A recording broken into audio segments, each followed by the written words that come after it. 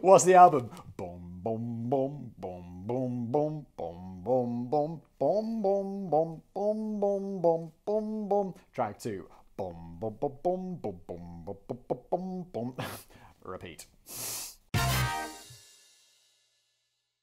Hello, fellow legends. We are assembled here today to blaze. And first of all, we must pay tribute to today's glorious sponsor. Magic Spoon.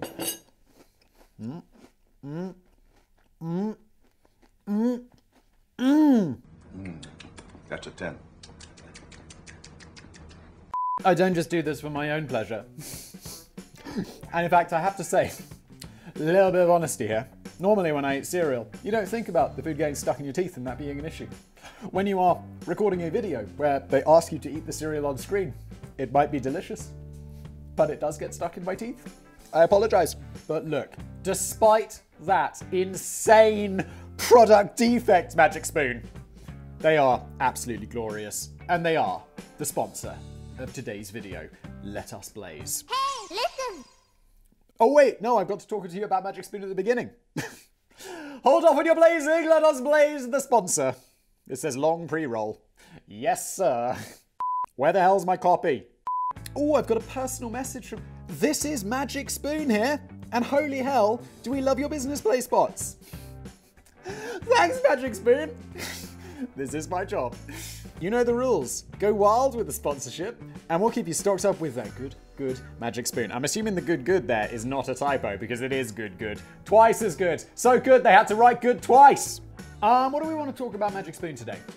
I always tell the story where I'm like, yeah, the cereal I loved it when I grew up, and then I was like, I shouldn't become really super obese. Eat tons of sugar. So I kind of stopped eating cereal because it was a combination of all the shit that's bad for you.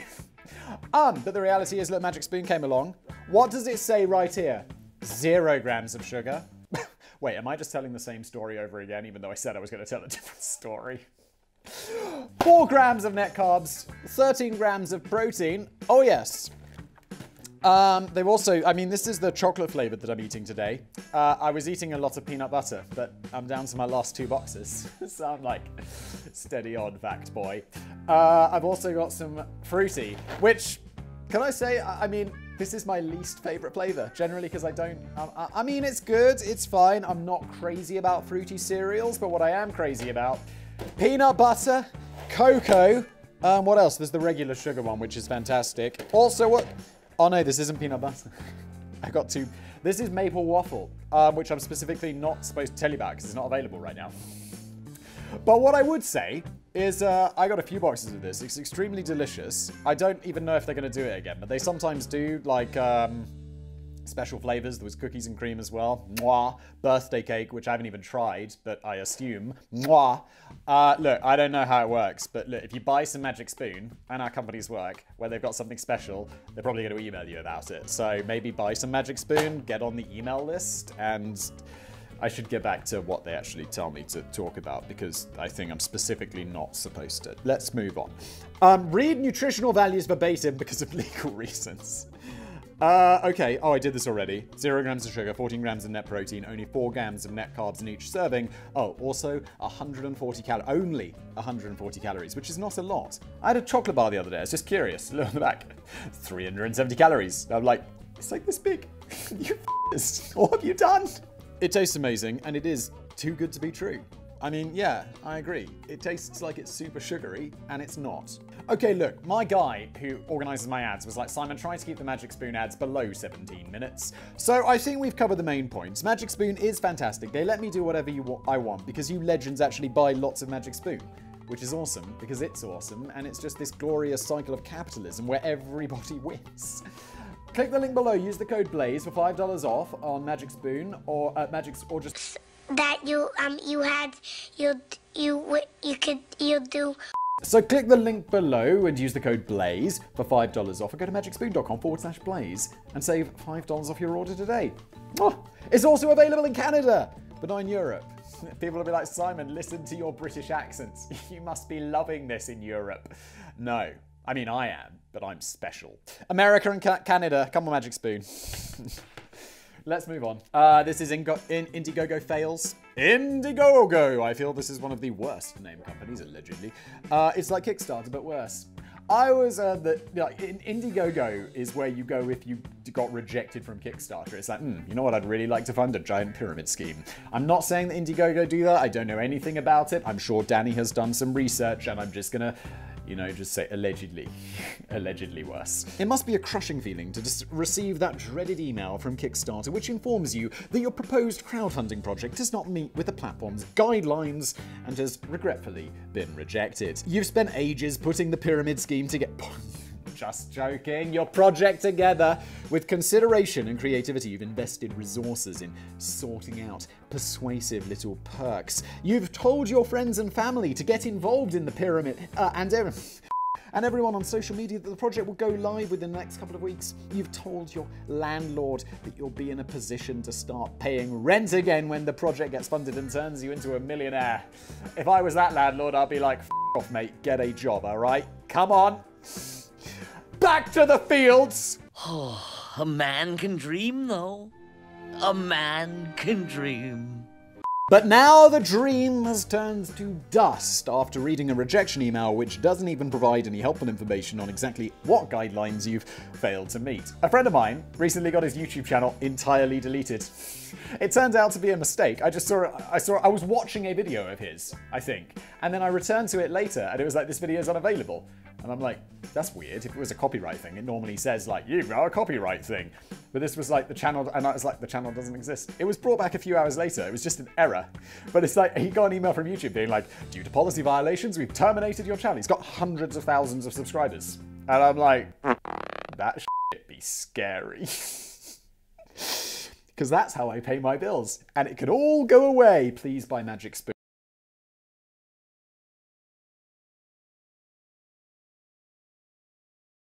Maybe it was the bit where you mentioned that your new home-brewed drink, Cocaine Fizz, probably didn't lead to permanent blindness. Probably. Maybe you shouldn't have thrown a pair of live chickens in as a perk. Whatever the reason, the opportunity has passed, and now there is only one last desperate course of action to take. You just have to try shoving the campaign on IndieGoGo instead. A great opportunity squandered? Absolutely. A crushing blow? Yes. Will I get over it? No. Although Kickstarter usually gets all the attention and has perhaps become the embodiment of the crowdfunding scene, the less celebrated San Francisco-based IndieGoGo actually launched a year earlier. In 2008, IndieGoGo may not boast quite the same massive backing community behind Kickstarter, but it does feature a few notable differences. For starters, the guidelines and restrictions and vetting procedures are far less stringent, so you can usually get away with posting any old on there, allegedly.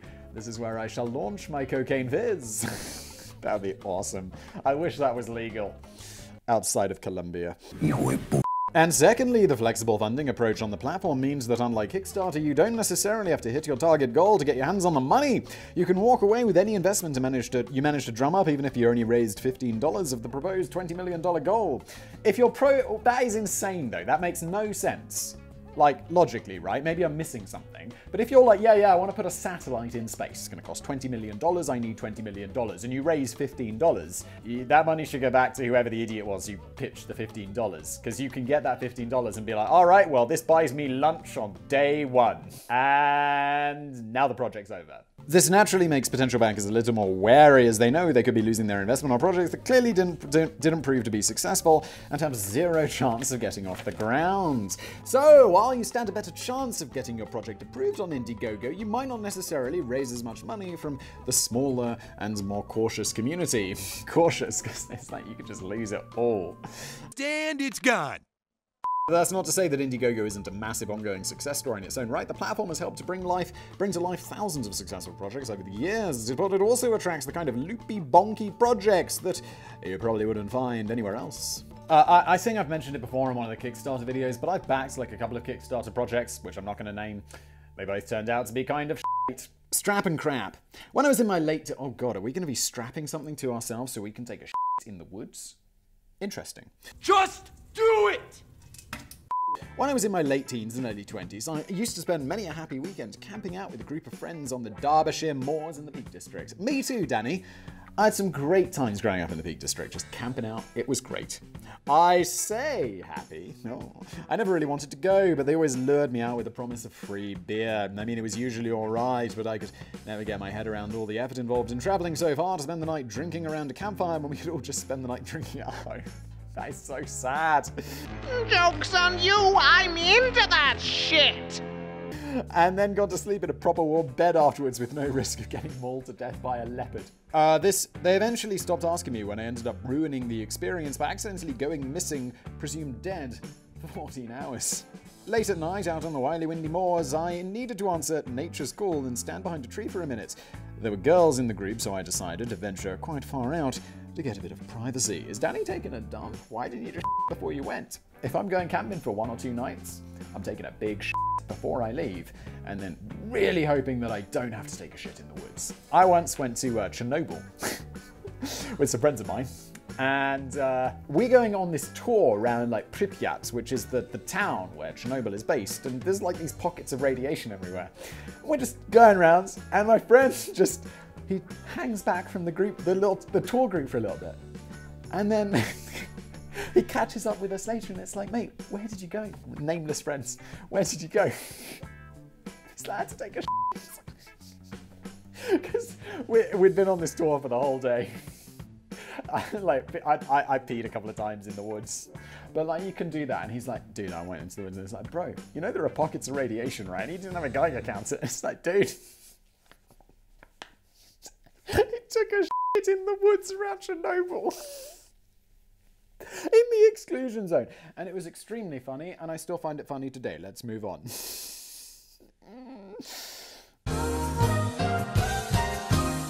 Sadly, I ventured a bit too far out and couldn't find my way back to camp, so I ended up wandering alone through the moors all night, feeling grateful that I'd at least grabbed the large communal bottle of whiskey for company. It's Danny, ow!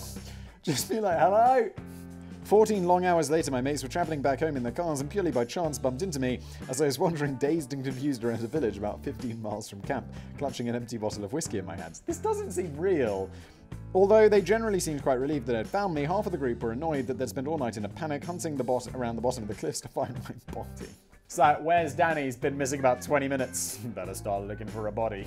The other half were even more annoyed that I'd wandered off with all the whiskey. Camping and hiking in the great outdoors might be an exciting adventure for some, but even the hardiest of backpackers can come across the occasional problem with nature's terrible lack of facilities. Another friend of mine who I go camping with, I'm not sure if he's joking, but he says he wipes his butt when he shits in the woods with pine cones. I'm like, what is up with you, pinecone boy? Laura Strood was, oh my, it is a strap and crap. Look at this, Sam. Actually, this isn't a bad idea, is it? Except this dude's wearing shorts. I mean, you gotta take those off first.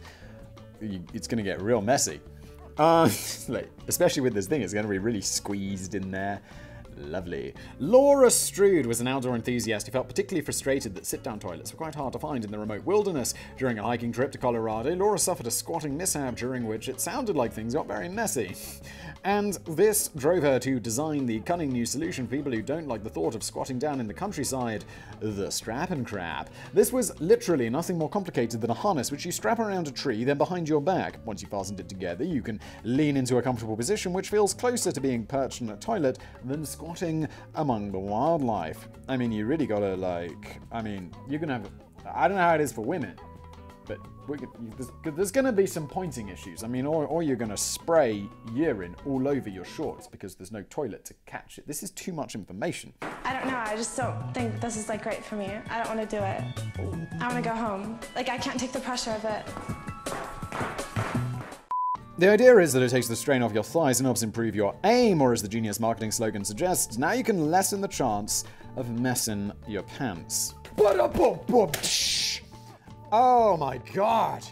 The harness also comes packaged with handy gear loops on which to hold your toilet rolls, hand sanitizers, headlamp, and optional large bottle of whiskey. That is a feature that I like, though. It also doubles as a dog leash and a food hanger for those times when you really need to protect your provisions from grizzly bears.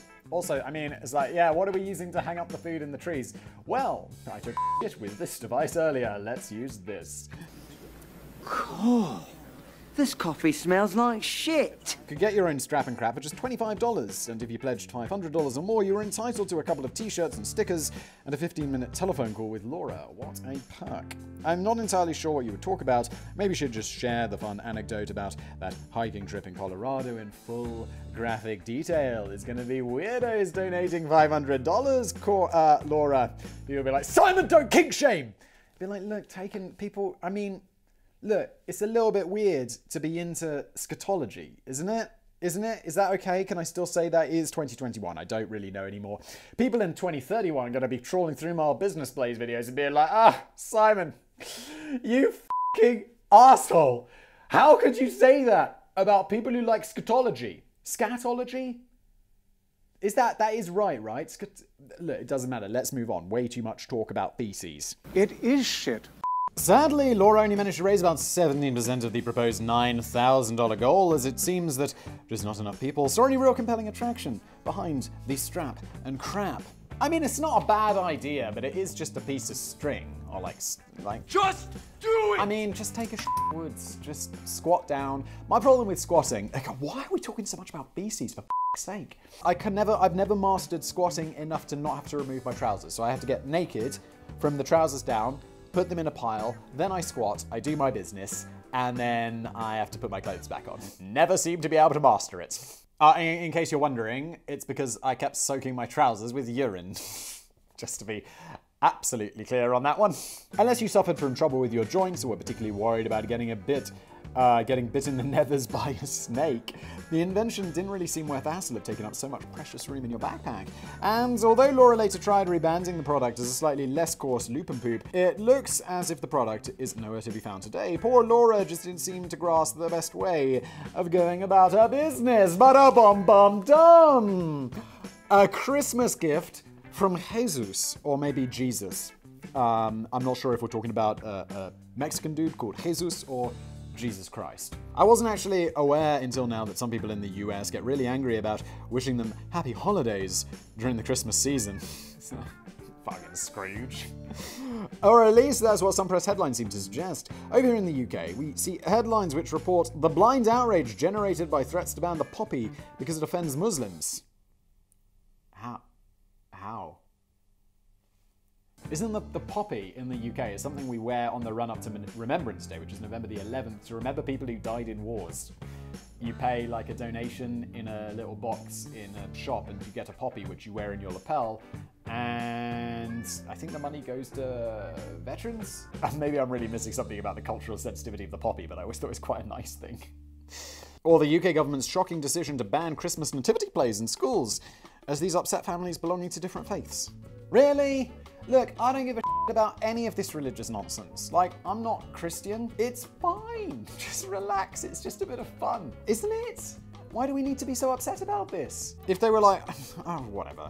Thousands of people get their knickers in a twist about this kind of thing, overlooking the fact that Muslims don't get offended by the poppy, as many Muslim soldiers fought and died while serving in the British Army. Yes. And the government has never once spoken about banning nativity plays. Good!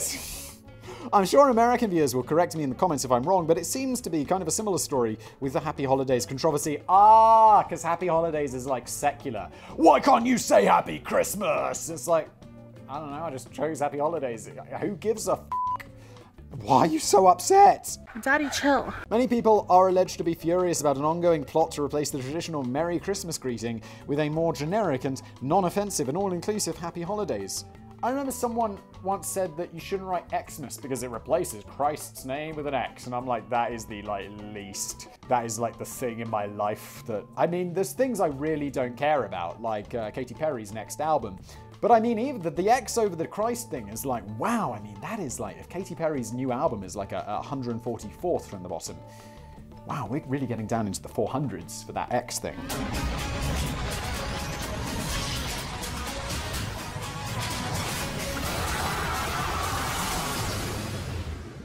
I would hazard a guess that it's still actually not a crime to wish somebody a Merry Christmas, and according to a public policy polling survey, around 80% of Americans don't really give a shit which greeting is used. Good!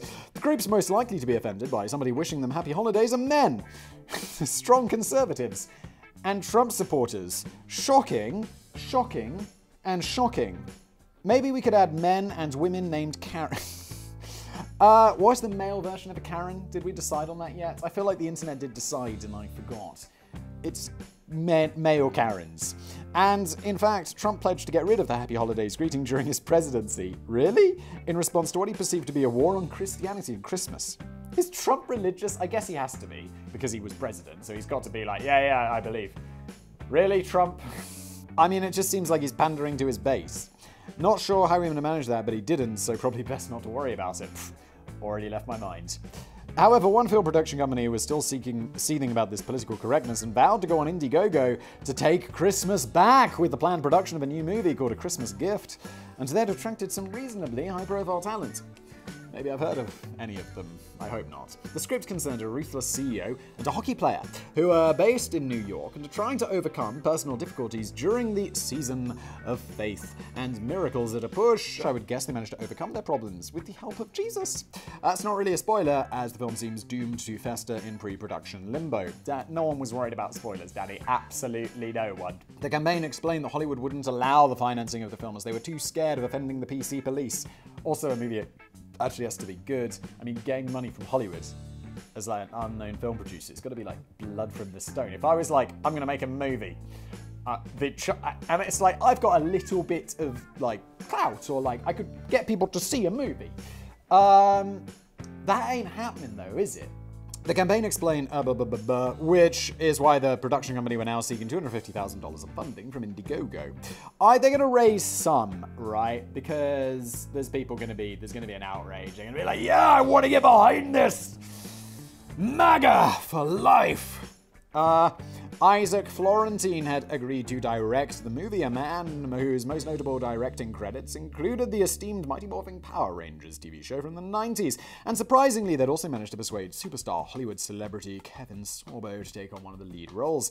No, I've never heard of him either, Simon. Yes, Kevin Sorbo. You said reasonably high-profile talent. Who the f*** is Kevin Sorbo? But apparently he was briefly famous for playing the mythical title character in the 90s TV show Hercules: The Legendary Journeys, which spawns the even more successful spin-off, Xena Warrior Princess. Okay, so I've heard of Xena Warrior Princess, and I've never heard of Hercules: The Legendary Journeys, and I've definitely never heard of the lead actor from the 90s TV show, which, like, really, come on, this reasonably high profile. It's like, dude, you're on the C-list. Just be comfortable there, like your boy. C-list, please. Thank you. Since those glory days, Kevin has become more famous for his outspoken Christian views and his support of Trump than his downhill acting career. Oh, we gotta do something with your time. He claims that he doesn't get offered any decent roles nowadays because he's a Christian. Yes, the long and storied history of Christian prosecution in the United States. But it might also be because he has a reputation for behaving like a dickhead. For example, during a radio interview in 2014, he defended allegations that his buddy Mel Gibson's 2004 film Passion of the Christ might be anti-Semitic by blurting out the following news message to the Jewish community. News bulletin. You did kill Jesus. Oh my god, dude. Jesus was also a Jew.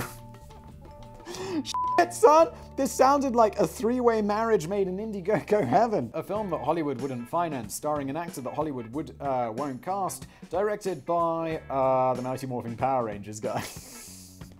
It's as if the stars were aligning to make this movie happen. None of these guys have enough clout to raise enough money to make this movie. It's not getting anywhere close to 250 grand.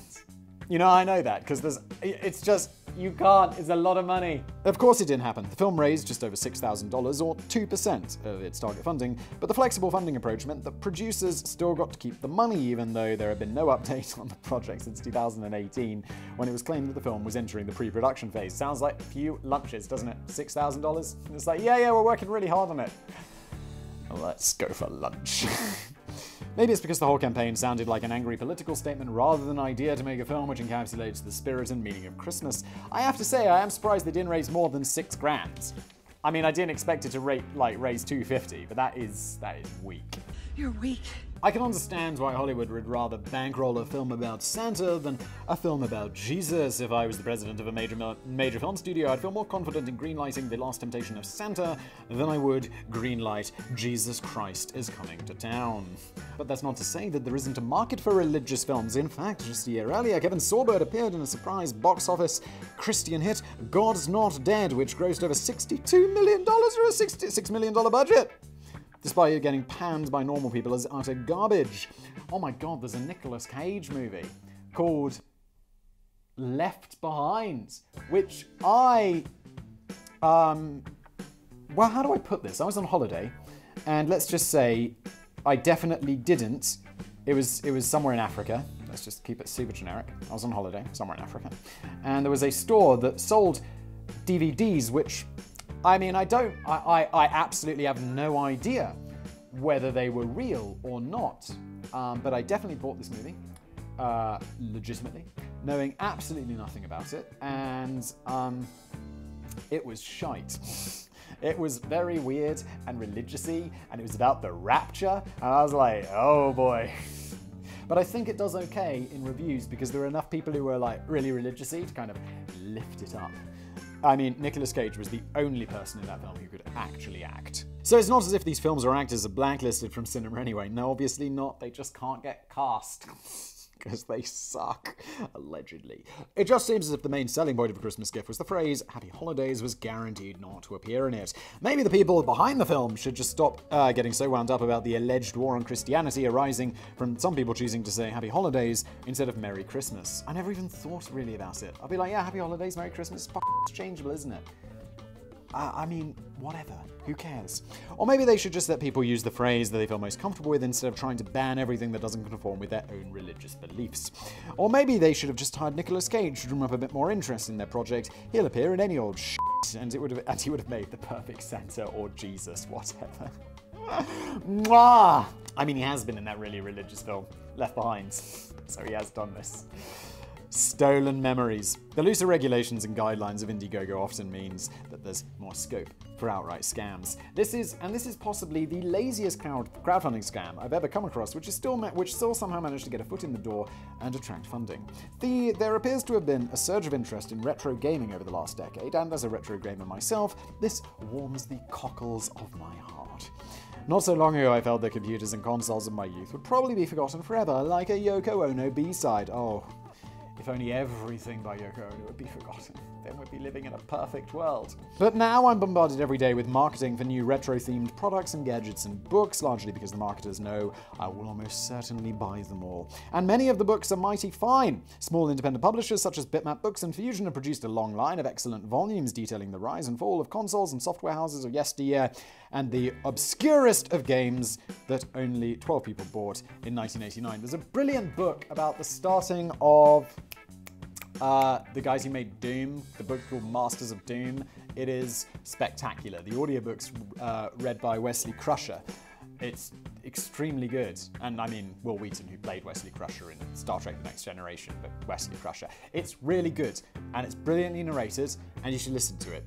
One particular project on IndieGoGo looks like the typical kind of book that was getting released at the time. The unofficial N64 and PS1 visual compendium may not have been entirely to my own retro tastes. I can remember the sad day to cancel my subscription to Strictly Retro Gamer magazine because it was getting too modern for me. Ah, the PS1. I had a PS1, I didn't have an N64, but one of my friends had an N64, and it was always exciting to go to their house and play the different games. It was great. They had GoldenEye though. GoldenEye was legit.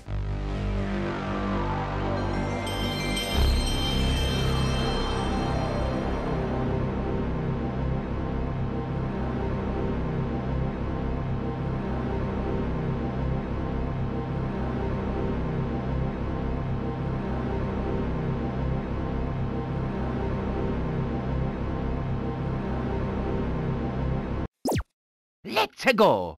But for those with a nostalgic interest in these 90s consoles, the book appeared to provide a lavishly designed retrospective packed with color photographs and rich detailed content which covered every possible aspect of the two lumps of plastic. How complicated is this to get off the ground? Like, what is the scam here? You ended up not making the book? My dude, how hard was it? But as the project racked up excitable investment, a few eagle-eyed users noticed that nostalgia ain't what it used to be. I should point out that I corrected the title of the book, as the original campaign listed it as a visual compendium rather than compendium. It's always a worrying sign when the author makes a typo in the title of the book. The presentation of the campaign left a lot to be desired too, or at least half of it did. Some of the campaign text and mock-up pages taken from the forthcoming book seemed genuinely impressive and professional, but the other half looked dreadful and was littered with more typos and broken English. And there was good reason for this. The impressive stuff had actually just been stolen wholesale from a couple of previous crowdfunding campaigns for books which had successfully been produced by the acclaimed Geek Line publishing company. But in a bid to make out that they weren't totally cheating, the makers of the new visual compendium also tossed a few chunks of original material which appeared as if it had been put together by a toddler discovering the magic of crayon and language for the very first time. It's typical now. How, guys? Selling the thing is the hard part. Like if I was like, I'm going to make a book about the deliciousness of Magic Spoon cereal, and then I got people to, that would be extremely hard to sell. But let's say I did sell 10,000 of these. My dude, I would put together the book. It's not like I'm building a rocket to Mars. It's something I can absolutely do. It's difficult to ascertain how much the project raised, as IndieGoGo has done a pretty good job of wiping the project from existence and pretending they never happened. Smart. It sounds as if the investors got their money back, but it reportedly took the platform several weeks to get around to finally shelving this bogus abomination of a backwards book. Give me your fucking money! A very quiet orgy, oh my. You might be forgiven for assuming that the whole concept of crowdfunding was dreamed up by one of the great genius digital entrepreneurs who now runs a billion-dollar company in Silicon Valley. But in fact, it was an idea first accidentally stumbled upon in the late 90s by a hairy old British prog rock band called Marillion, who hailed from Aylesbury. I feel like I know where Aylesbury is. Maybe near where I used to live or where I grew up. Aylesbury. I feel like there's an industrial estate there. Aylesbury Industrial Estate, or maybe that's Aylesford Industrial Estate. I don't know. I feel like I've driven past road signs. I've never been there. Why would I go to an industrial estate? It's like, thanks for all the signposts, the industrial estate. Brilliant. No, I know people do go there for business and activities that... Look, I don't know. This isn't... What? Let's stop this. Let's move on. This isn't even entertaining. Why am I telling this story? Why am I talking about industrial estates? Why is my life shit? The Tolkien-inspired name may not be too familiar outside of... How many pages? Fucking hell, Danny. Fucking hell, Danny, what is going on? Ah! My legs are so tired. I mean, I love blazing, but it's like, boy, come on. Danny, what the fuck, man? The Tolkien-inspired name may be not too familiar outside of Europe, but the band had been major players in the 1980s, scoring a long list of big hits in the UK and a UK chart-topping album following the departure of the curiously named Scottish lead singer Fish. Really? In 1987, I guess it's a stage name, the big hits and mainstream interest dried up, but the band still maintained a fiercely loyal fan base. In 1997, many of those Marillion fans were pestering the band to embark on a US tour, but the band, who had just recently been dropped by their record label EMI after disappointing sales, declared that they simply couldn't afford the $60,000 it would cost to set up such a tour. Yeah, that's a lot of money. That's really a lot of money. I guess you gotta fly there with all your shit and travel around the country and get venues and stuff, but it's gonna be profitable, right? That's the point. This led to a small group of fans setting up an online tour fund for Marillion, which demonstrated the incredible strength of loyalty from these guys. Within 6 months, the fans had raised the full $60,000 to send Marillion to the United States. This sounds great so far. Marillion on board with this? Because they're like, yeah, we're fans, we set it up, now you guys can come. And it's like, guys, we just said that because we didn't want to go. We've got loads of money.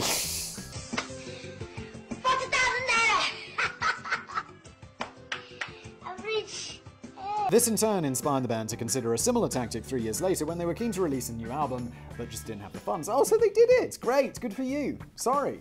This is fantastic. I think that is what Kickstarter projects would be all about. Although if you guys were like, yeah, bring Simon or do a tour around America, and they're like, dude, business Blaze Live, Simon, we raised all the money for you.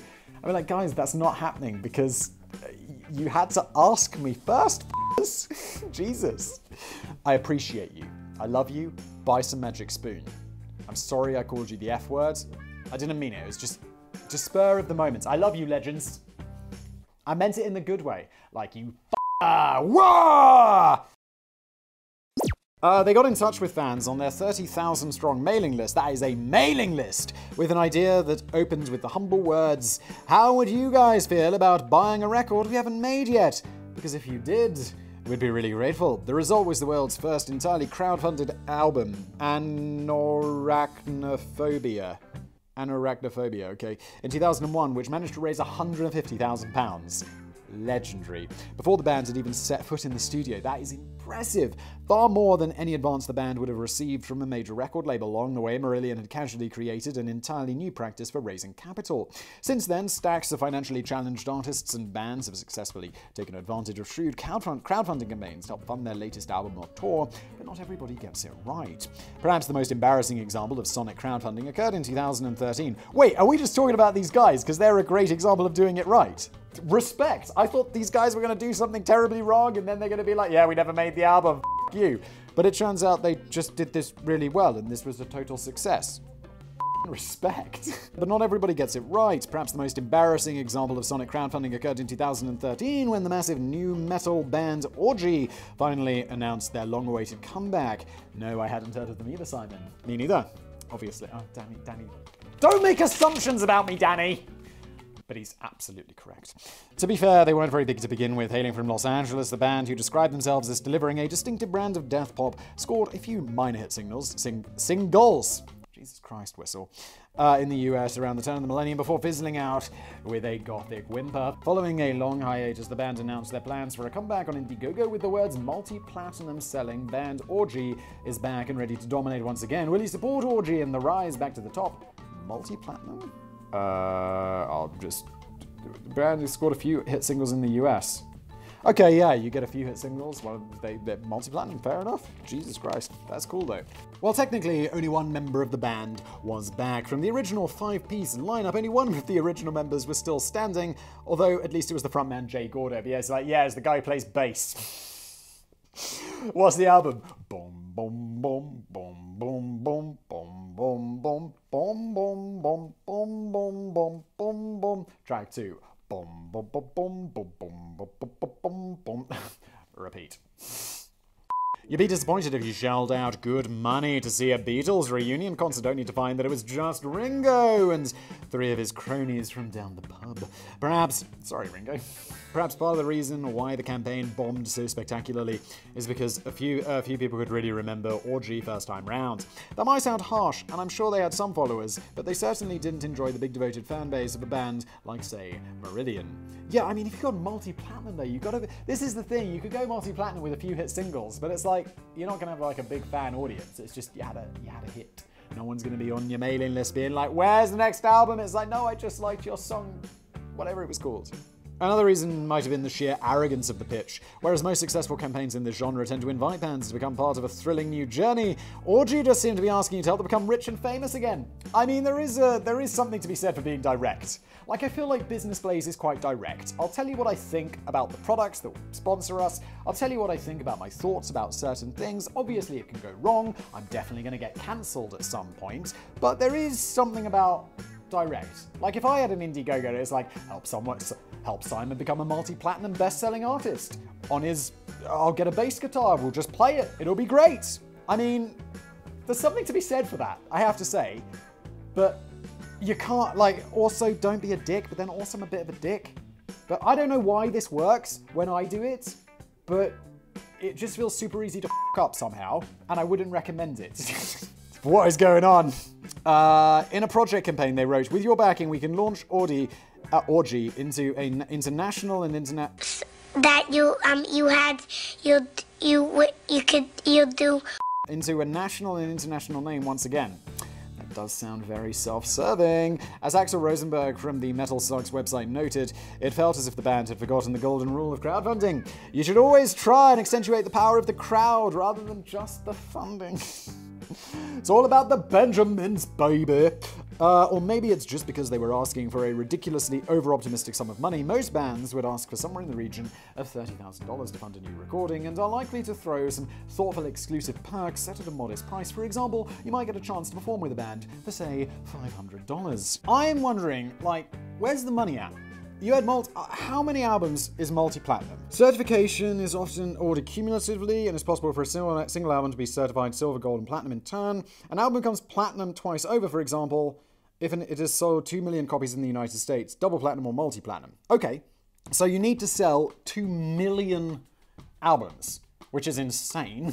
I just realized that is never going to happen for me because I'm not a musical artist, but even if we made a joke about it, there's no way 2 million of these things would be sold. Even if I sold them for like $1, that's like $2 million. In contrast, Audrey was asking for $100,000. What happened to all the money, boys? And the $500 perk was simply a 1-hour music lesson with a member of the band via Skype. I mean, if you're a big fan, that'd be pretty sick. Like, there are bands I like. Although I don't know what I'd ever say to the people. A band I liked was like, we're raising money for our next album. And I'm like, I got money. I'll donate. Like, assuming I get something cool in return. But a 1-hour call with the front man of the band, I'd be like, I don't know. I'd just be a bit uncomfortable. I wouldn't know what to say. It's like, oh my God, I love your music. Okay. I feel it's like, I don't know, when I meet people in the real world who know me, it's always quite brief, because most people are just like, hey, oh my God, I love your stuff. And I'm like, thanks, that's awesome. And I love, don't get me wrong, I love meeting people in the real world. It's like, hey, what's up? This is awesome. And obviously it's fantastic for my giant ego. But it rarely goes much deeper than that.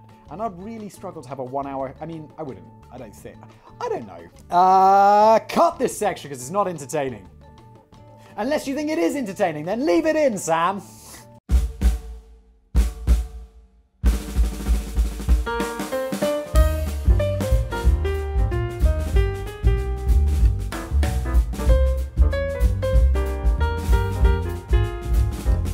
But I get the feeling that is one thing where, you know, you'd be like, Simon, you know, uses the, is it the super bad meme where he's like, that's an amazing story, please tell it again.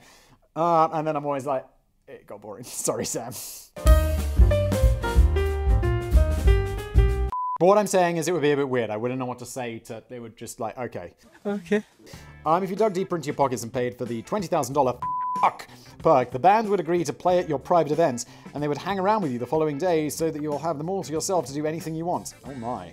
I would love, I mean, that is like some epic shit. Like, there are bands I like, and it's like, having one of those bands play at just a party you have would be fucking sick. Like, I totally get, like, that rich person thing where it's like, I can, you know, this band, they're just playing here. That is, like, so cool. But I would want them to leave afterwards because the next day I'd probably be hungover. This might sound like a tempting offer if you had the money. You could possibly spend the day explaining to them how a good crowdfunding campaign works.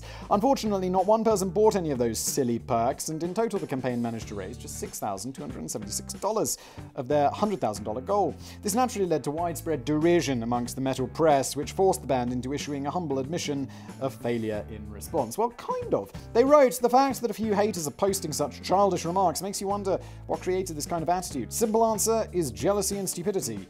We didn't fail. This sounds like Donald Trump, doesn't it? It's like, you did fail. No one's jealous of anything because you raised $6,000. It's like 6% of your goal.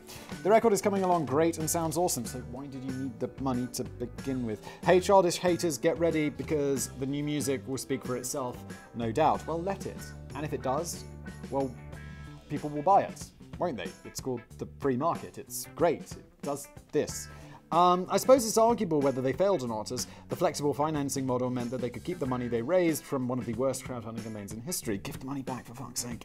And it could also be argued that this IndieGoGo show had given the band more press coverage than they enjoyed in well over 15 years. Although the band still apparently exists today, things are getting pretty quiet on the orgy front. Meanwhile, over 20 years since they invented crowdfunding, the consistently unfashionable Marillion are still going as strong as ever. And I'm going to go check them out right now, because they seem like legends. This has been an episode of Business Blaze brought to you by Magic Spoon, and you should go get some Magic Spoon right now for the reasons that I mentioned at the beginning of this video. PurchaseMerch.co for merch, BeardBlaze.com for BeardBlaze oils, RottingTurtle.co, I believe. No, maybe .net. I don't know, let's not plug it yet, it's not even ready. Thank you for watching.